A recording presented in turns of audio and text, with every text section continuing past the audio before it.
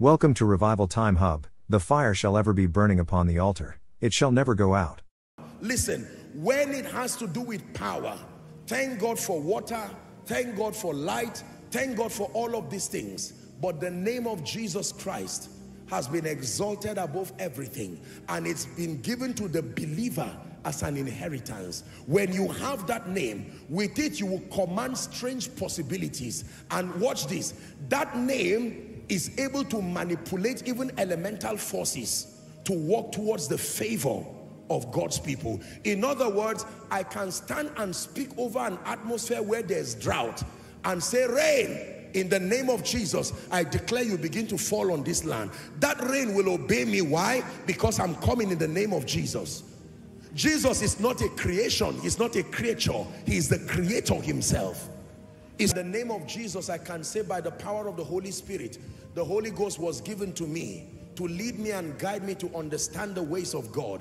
And I can walk in it and walk with exactitude and precision. Anybody who uses the sun, anybody who uses fire, anybody who uses water against you is only wasting their time. That only works if you do not understand the power in the name. Are you getting what I'm teaching you now? With the name that you have, you do not fear manipulations of water, manipulations of this. So there can be water spirits, there can be demon spirits, there can be all kinds of spirits in the air, there can be manipulations with fire. But my confidence is that I'm coming in the name of the Lord Jesus Christ. No matter what is conjured against me, that no enchantments against Jacob. I don't need to also go and start pouring water and drink. No, I've become a herbalist. That will even become an embarrassment to the authority of that name. How many people have the name here? When you come into Christ, among the many things that you are given is that name, access to that name. But it works by revelation. It works by revelation. Watch this.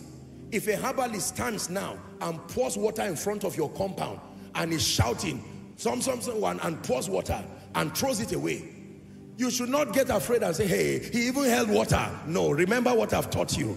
They are playing with all these 5 elements, but you have the name of Jesus. You have authority over that thing. Now, you know what happened that Benson Idahosa, I think it was, or one of these people, when they slaughtered an animal and kept it in front of him, they went and cooked it and ate it or so.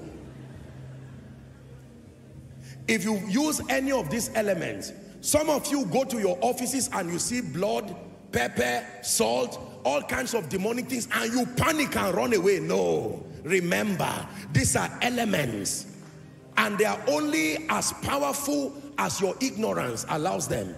Now, the name of Jesus that he's given you, listen, with one command, with authority. Now, if you don't know what I have taught you and you are just shouting in Jesus' name, you will waste your time, and that charm will work. Let me tell you the truth. Many people have not got this revelation, and they've just carried bold face for nothing, and they died like chickens. The strength of the name of Jesus is not in pronouncing it like a chant. It's in the understanding. This is what gives us confidence. Hallelujah. I have held many charms with my hands. Many.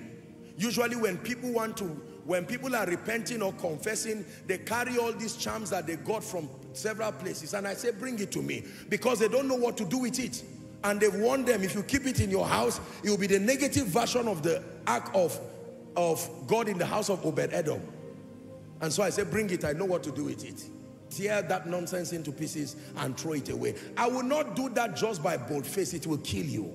Listen, I'm saying this to you because I want you to walk out of this place knowing that I have power. As you obey the laws of the kingdom, expect it to work for you. The laws of prosperity, the law of honor, all of these laws. But in addition, know that I have the name of Jesus, and whatever spirit wants to manipulate my life and destiny, I can stand in the name of Jesus and speak that everybody who has used water against me, anybody who has used the sun against me, anybody who has used the earth to make pronouncement, I stand in the name of Jesus and I declare that the effect is nullified. That is the prayer we are going to pray for 1 minute. Can we pray that prayer for 1 minute? Rise up, everybody. Say, in the name of Jesus, Shout it, say in the name of Jesus.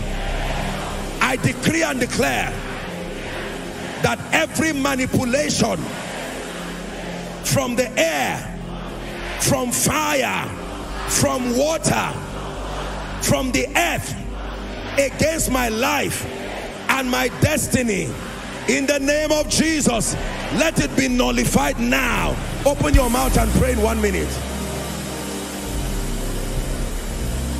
I come by a superior manifestation of power. Power over the earth, power over elemental forces, power over water, power over trees, power over the sun. Someone pray. They only work to my advantage and not to my destruction. They only work to my advantage and not to my destruction. They only work to my advantage and not to my destruction. Hallelujah. Listen, please look at me. Give me a minute and we're done.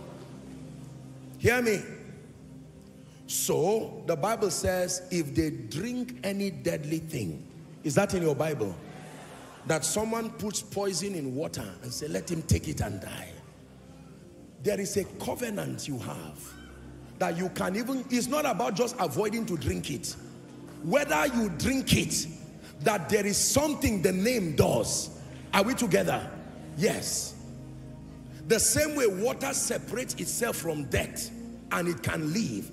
You will be surprised that it means water should not kill anybody. There are diseases called airborne, waterborne. You see, it ought not to be so, because that air and water was created for the advantage of the believer, but manipulated by demons. I should not drink water and die. I should not eat food and die. They were not for my destruction. They were manipulated by the devil. No wonder the prophet said there is death in the pot. Today, right now, the devil has manipulated all kinds of foods. And now you almost don't know what to eat again, because it looks like there is death in everything. Fear not. Walk within the advice of medical doctors. But can I tell you, shout the name of Jesus on that plate and eat well and go to bed. Are we together? Yes. I can go somewhere and get the water. I don't know who produced it. I don't know his covenant with the devil, but from the time it entered my house, loyalty changed. The bag of rice that comes to my house, I don't know who said it. In fact, if somebody prepares some, I'm saying this because there is so much fear in believers. Who prepared this? Who put this? I'm about to die. You are going to live a frustrated Christian life that way. It is the evil you know that you fight. What of the one you do not know? There are many believers who cannot do, is out of fear. Somebody innocently can give you a wristwatch and say, you see, he gave me a wristwatch. This is a programming for delay. Please. Please. And you may be right. But what is the advantage of your presence? What is the advantage of the name? There are many restaurants that we may go and eat in. You don't know what the people believed. You can't sit in fear all the days of your life. Apostle, what if somebody wants to kill me? It's not what if. There is somebody on earth that wants to kill you. For sure. I can tell you that for free. Your immunity is in the name. Your immunity. This is a summary of my message. We're in the school of power. Your immunity is in the name. That for as long as you stand in that name, no divination and no enchantment, and you can speak to elemental forces, and I assure you by God that they will obey you. Give Jesus a big hand clap.